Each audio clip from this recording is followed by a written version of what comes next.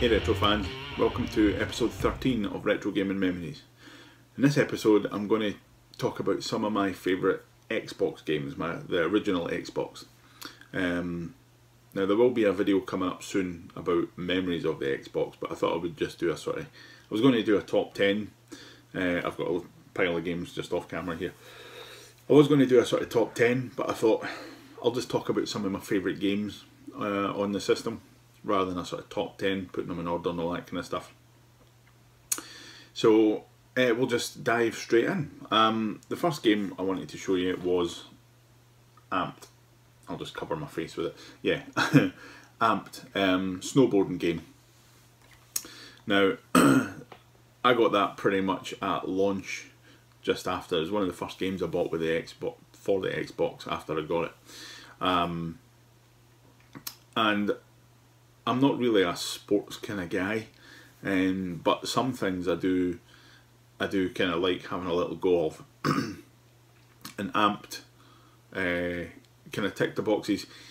My boys at the time had got, my kids had got a GameCube for Christmas, and they had, it wasn't a 1080, but I can't remember, there was a snowboarding game they had, and it was pretty good fun, but it was a kind of comic style kind of, you know, it wasn't sort of realistic, it was a sort of cartoon style game. And I enjoyed playing it, and I thought, you know, when I saw Amped, I think it was one of these things that was on sale, it was like a tenner or something like that, and I thought, you know what, it looks pretty good, we'll give it a go. And the cool thing is that because of the Xbox functionality, because you could rip your own discs, your own CDs to it, and have your own soundtracks. The soundtrack with Amped was pretty good. It was all kind of indie rock stuff, but being able to kind of have your own soundtrack was really cool. You know, snowboarding down the hills to Green Day and Metallica and whatever else, or Joe Satriani and stuff like that, was cracking. It was great fun. I've never mastered it. You know, it's one of these games that I dip in and I play. I've never kind of completed the career mode or anything like that. But it is quite cool, the challenges. You have to do like tricks, and if you get kind of, once you've played through a couple of levels, you get people sponsoring you. And then you get sort of pro photographers asking you to do tricks for them, and you have to kind of pull off stuff in front of them, little challenges and that. So it's pretty cool. There's sort of multi levels of play to it, and it looks really nice, you know, for a sort of original Xbox game, and it's an Xbox exclusive as well. You know, it's a cracking game. You can pick it up for pennies now, so if you fancy giving it a go, I would thoroughly recommend it. Okay, the next game, and I don't know how well this will show up on camera, is Doom 3. This is the steel box edition, the sort of limited edition thing. This has got yeah, the original Ultimate Doom and Doom 2 that you can play on Xbox Live and all that kind of stuff. So it was quite nice to have Doom 3 as well as the originals, you know, on the system. Doom 3, my god. The original Doom games were great fun. I don't think that they were scary. You know, the character design in that and them was great. Everybody knows Doom, I don't need to tell you about it. Doom 3, holy cow. I think I've maybe played about an hour of it, and I have to play it in bright daylight, pretty much with the sound off, because you need to wear a nappy when you're playing it. It is terrifying. The fact that you can, you know, it's a first person shooter. If you've never seen Doom 3, then you must have lived on another planet or something, but it's a first person shooter. But the thing about Doom 3 is that it's pretty much pitch black. So you have a torch instead of a gun. Now you can swap, obviously, you have guns, you can swap between them, but you can't have them both at the same time. I think there was a hack later on, or a cheat that let you have both, but certainly if you play the game sort of out the box, you have the torch to let you see, and then you have to quickly flick to your gun to shoot stuff, but it just makes it so tense and terrifying, Jesus. So much so that my kind of older boy was playing this, and he's terrified of nothing, and he couldn't really play it. There's only 2 games I've ever seen him doing that way. That and what was the other one? Is it Psyops? I think it was called. Can't remember. No, I don't think that was it. Anyway, there was a PlayStation 2 game, a sort of horror game that just freaked him out. So it must be bad. But Doom 3, great game. The original Xbox port is fantastic. It looks really nice, sounds brilliant. They remastered it for the Xbox 360, but you know, I've not played the 360 version. Don't really need to. The original Xbox version looks great. So thoroughly recommend picking that up. And especially the Steelbox if you get Doom 2 and all that kind of stuff, and Ultimate Doom, which is great. The next one is the third in the series. It's not the original one, and it's Burnout 3. Try and get that through glare. I had played the original Burnout on the GameCube, and in it was pretty fun. It was a bit different to the normal racing stuff, but I can't remember why I saw Burnout 3. I can't remember if I saw videos of it or something, and I just thought that looks amazing. And when I bought it, it was one of these games, there's so much in it. It was, I think Burnout 3 was the first one that had the sort of crash mode where you had, you basically had a challenge. You had to drive really fast down a street and then kind of cause as much mayhem as you could at a sort of T-junction at the end where there was traffic. You had to kind of crash into stuff and steer your car into things and blow up all sorts of stuff and cause the most amount of sort of damage or collateral damage or whatever. So that was great fun, and the actual game itself, holy cow, it's the fastest, at the time it was the fastest I'd ever seen anything moving on any system. It was so fast, it was ridiculous. But at the same time, it wasn't twitchy. You felt as if you had control. You know, your car responded exactly to how you were steering it. So, you know, if you had the reactions, you could fly down that thing, boosting at full speed, weaving in and out of traffic, nudging them into stuff, and, you know, getting takedown cams and all that kind of stuff. But being able to nudge people into walls and watch the cars flip over your head, and, you know, getting the slow motion cameras, and then there's so many good things in that game. It's ridiculous. And it's just brilliant fun, and I would thoroughly recommend it to anybody. I do have all the other games in the Burnout series, right up to current gen, and it's a great series. I love it, and each one, although kind of the later series after Burnout 3, they started just doing kind of variations on a theme, but Burnout 2 is totally different, or really different to Burnout 1. Burnout 3 adds even more on top of that. So up to kind of Burnout 3, there was a real kind of progression in the series, and then it started kind of getting variations on a theme. But at the same time, I would totally recommend it. And if you don't have any of them, I would jump straight into Burnout 3 because it's awesome. Okay, another first-person shooter here.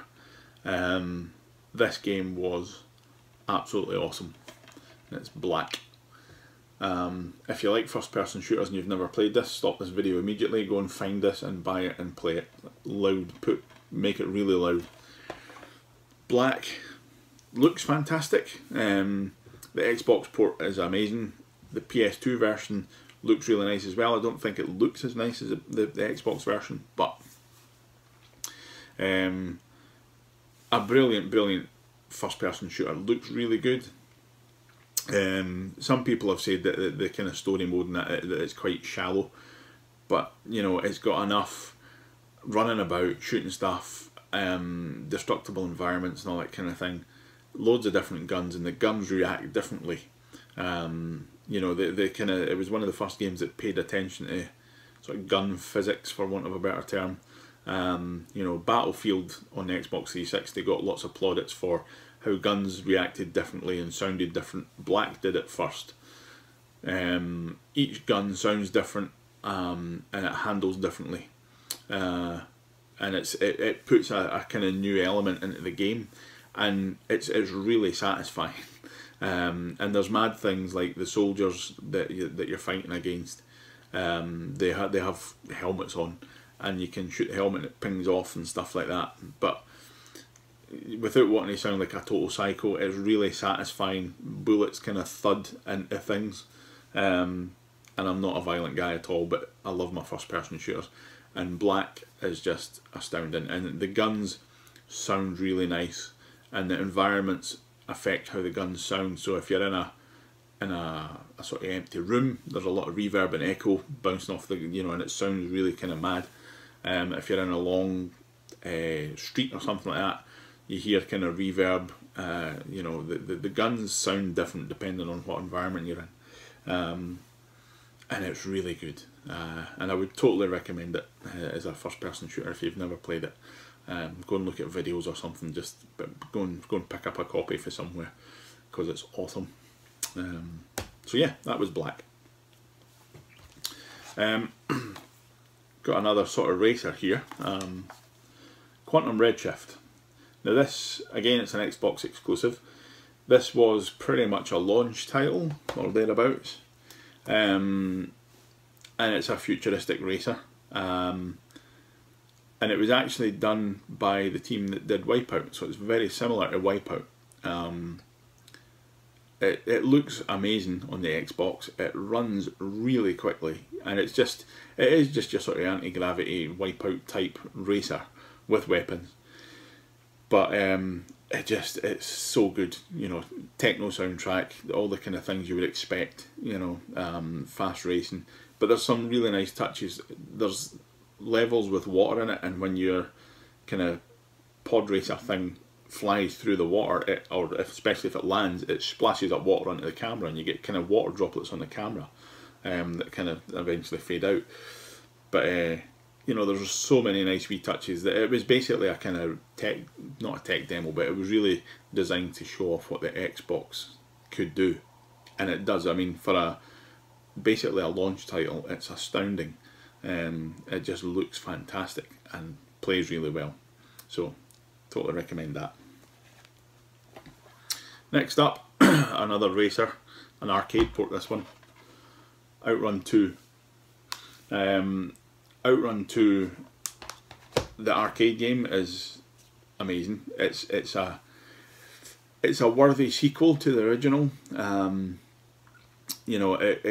It's got the same feel as the original Outrun. Later versions of Outrun, I think, kind of lost it a little bit and became far too detached from the original. But Outrun 2,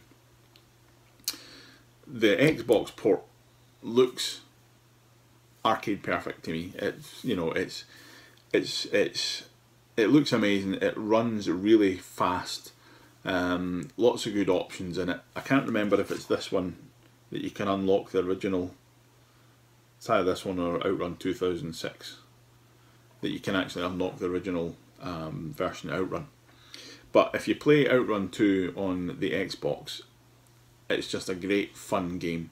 But if you play it with a steering wheel, it just unlocks a new dimension to it. It handles so well. A lot of games with a steering wheel, I've found that it becomes really kind of floaty when you're driving. You're used to that kind of really pinpoint accuracy of the gamepad, and when you use a steering wheel, you find that you're fighting with yourself. You turn left, then you have to kind of fight to get back to go on a straight, and you just end up doing this thing. Outrun 2 with a steering wheel just works. It plays like the arcade game. The steering is so tight, and it's great fun, and it feels like it should. And the great thing is you can buy small adapters for the Xbox that let you use PlayStation 2 steering wheels on them. So even if you don't have an Xbox wheel, you can get like the Ferrari steering wheel, the Thrustmaster Ferrari wheels, that for the PlayStation 2, and use them with the adapter. They all work perfectly. So I would thoroughly recommend Outrun 2 for some arcade shenanigans on your Xbox. Great stuff, and all the original music is there as well, with the remix versions as well. Crang. Okay, the next game is Mercenaries. Now, I'm not really an open world gamer kind of guy. I don't like Grand Theft Auto. I've never got into them.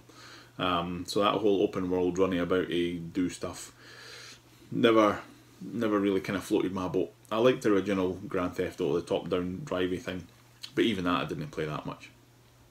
Anyway, that's a side juncture. Mercenaries was the first open world game that I really liked. You play your, and I've just noticed it's a LucasArts games. Never ever noticed that it's a LucasArts game. But yeah, you run about, and you can ally yourself to different political factions. So some people will say, you know, we need this guy assassinated, and you can go and do that and get money off the political faction. Or you can go there and the other faction will say, if you don't assassinate him, we'll give you an extra bonus, but if you go back and kill the first guys, then we'll give you more money. So you can start to play all these factions off against each other. And it's a sort of third person running about, sort of Grand Theft Auto-ish, run about, shoot stuff. But like Grand Theft Auto, you can get into different vehicles, you can get into tanks, jeeps, helicopters, God knows all what. And sometimes you have to steal enemy vehicles to be able to drive over their border. If you drive in a normal thing, they'll shoot the living daylights out of you and you'll die. So you have to kind of use a little bit of strategy, which is really quite clever. And it's such a good game. I don't know if this came out before, excuse me, before or after. I can't see a date on it. The sort of Grand Theft Auto 3, where it went to that third person thing. But Mercenaries is a great game. There was a sequel on the Xbox 360. I haven't played that. I've got it, but I haven't played it. But the original is great fun. It's a bit brown. It's very brown, because it's, I don't know, I can't remember when it's set, but you know, lots of jungles and kind of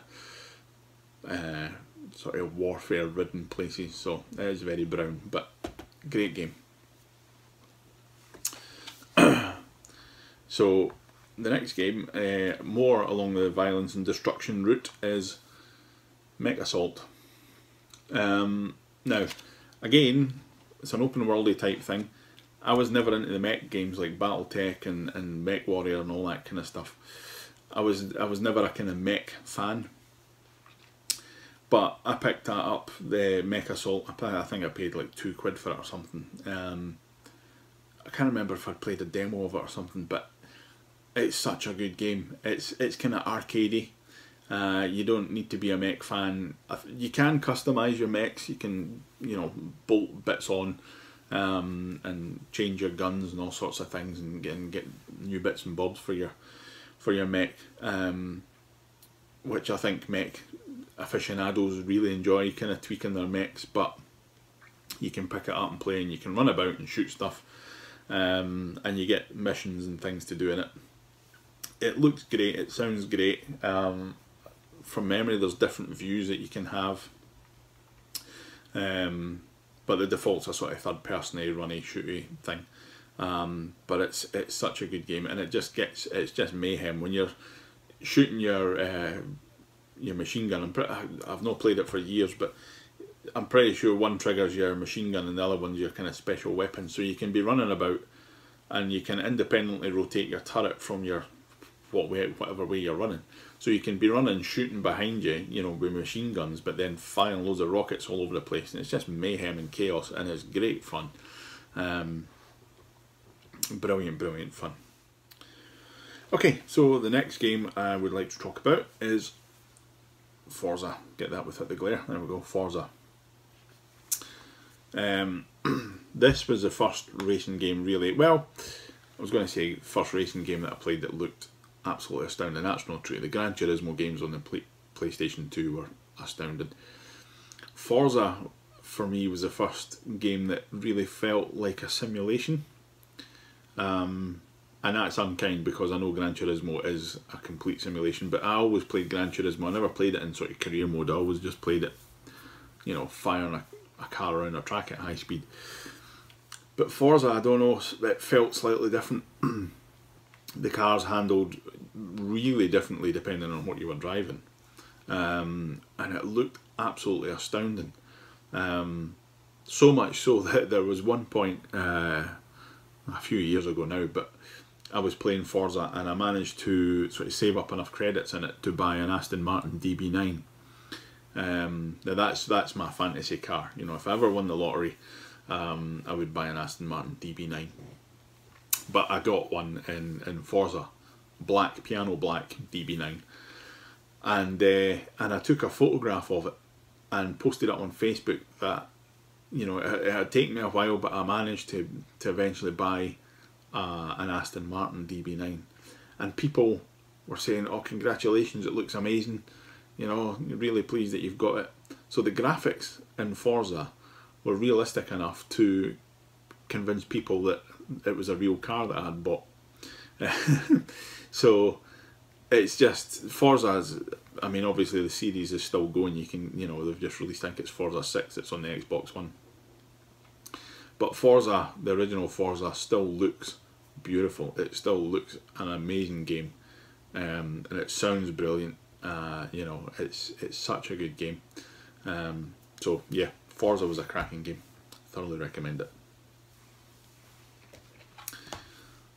Next one I'm going to talk about is another arcade port, or 3 arcade ports to be precise. And that is Silent Scope Complete. So this is Silent Scope 1, 2 and 3 in one package. And the Silent Scope games, I loved Silent Scope in the arcade. It was a huge machine with a sniper rifle on it. And it was really unique in that you, although you had the monitor, if you tried to play just looking at the monitor, you didn't really do very well, because you had to look through the scope of the gun. There was actually a mini TFT monitor in the scope, which was a zoomed in kind of sniper view of the game. So, you know, you could see on screen, people could watch what you were aiming at and all that kind of stuff, but you would only actually see the targets properly if you looked through the scope of the gun. It was a really unique mechanic to the game. And it was such great fun in the arcades. And Silent Scope came out, I remember it, I actually bought it at launch with a PlayStation 2, because it came out in the Dreamcast and the PlayStation 2 and all that kind of stuff. And I remember being really disappointed because it didn't support light guns, so you had to use your control pad, which was alright. I mean, the game looked arcade perfect, but it was too sluggish. You know, you needed quick reactions, and it was too sluggish. There was a kind of accelerate button that would kind of fly your target about the place, but it was too hard to control. And then you had a different button to sort of zoom in on your target and things, and it was just, it was all right, but it wasn't brilliant.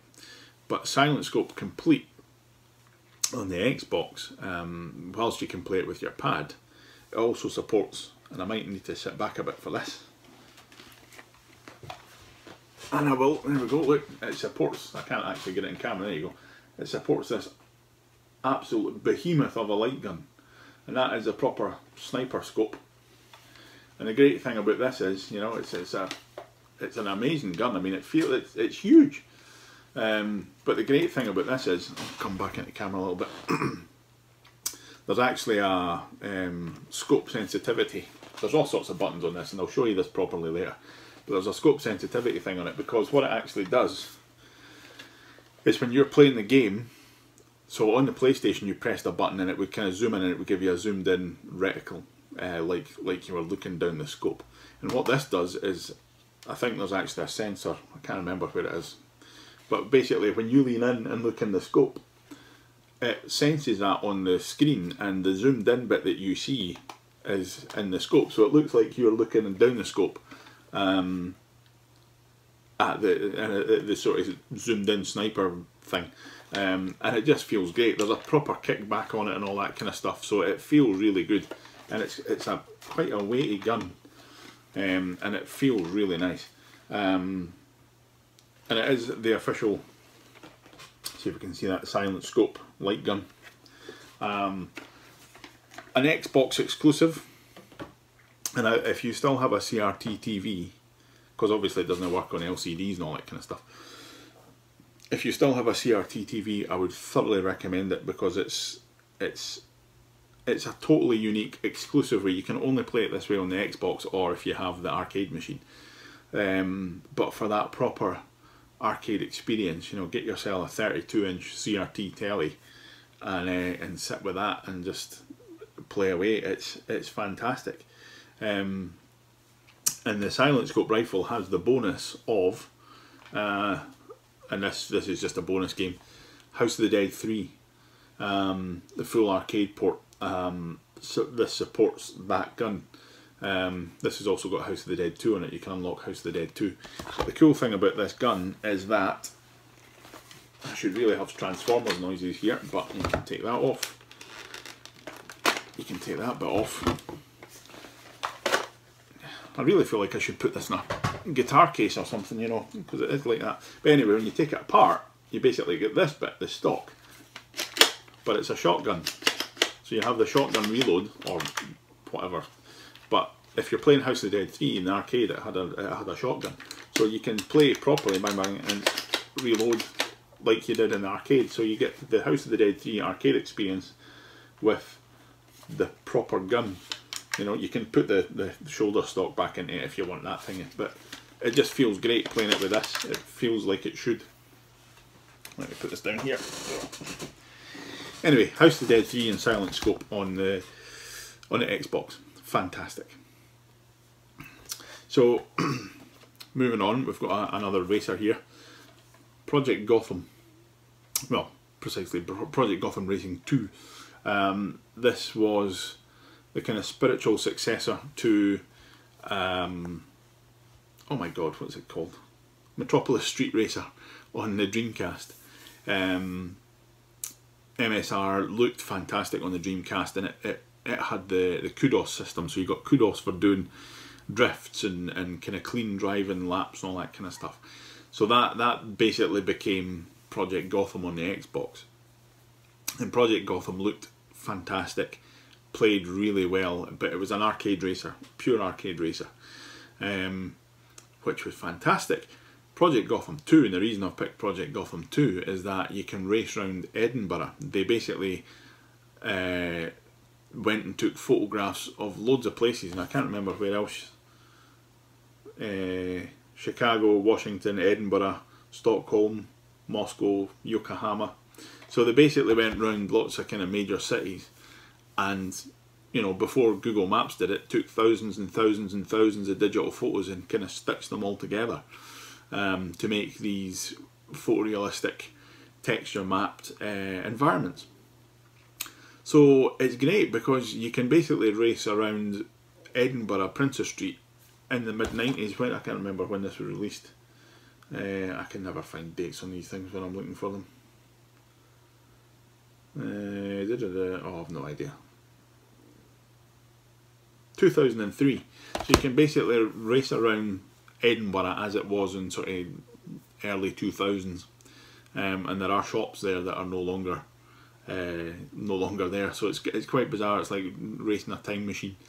But anyway, Project Gotham 2 was brilliant, and there were Xbox Live features on it. You could race online multiplayer, but you could excuse me, you could also download new tracks. I can't remember if you could get new cars, but you could certainly download new tracks. And I managed to download them before they shut down the Xbox Live servers. So I actually have the extra maps. I think it's like Paris and stuff like that. I can't remember, but it's pretty cool. So yeah, PGR2. In fact, the Project Gotham Racing series. I don't know if it's still going. It certainly was up to PGR 4 or 5 on the Xbox 360.